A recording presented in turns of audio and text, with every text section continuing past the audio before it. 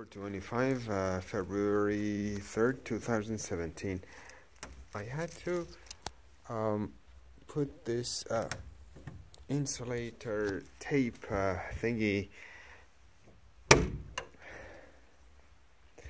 all around the door, here,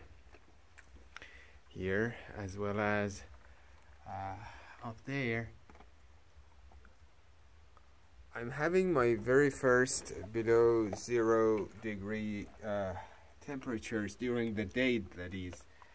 I might very well have had already below 0 degrees during night, but the first below 0 degree during the day I'm having, and it seems that, I mean, the place just wouldn't get warm, and there was this cold air flowing through the room from underneath here. So I really had to do this.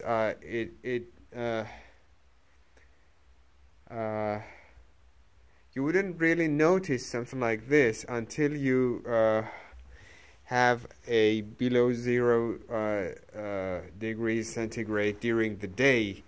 Then and only then can you really realize how important this insulation around the door is.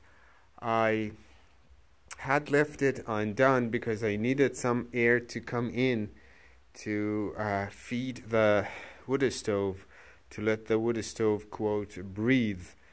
I was kind of concerned as to what might happen if there's not enough air getting into the room and fed to the wood stove.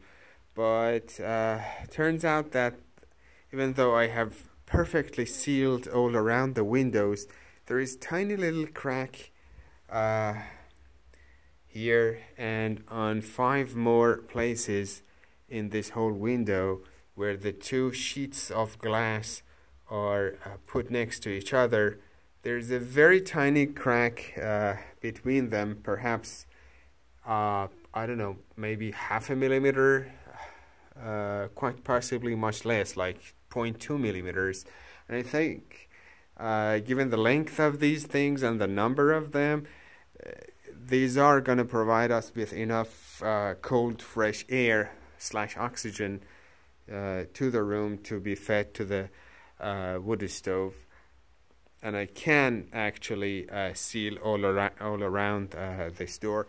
There was this crack above here also, not a crack but an opening, which I used silicone glue to cover both from the inside and from the outside.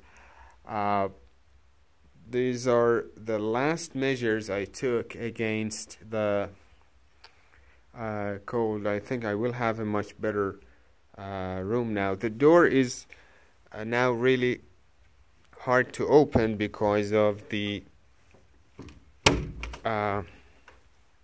sealant tape around it. It's not too flexible. It is flexible, but not too flexible. It's going to take some time to be formed and to actually deform. By then, I think the door will open and close much more easily. This is the kind of crack that we were facing all around the door, but it's now sealed just like here. Thank you for watching.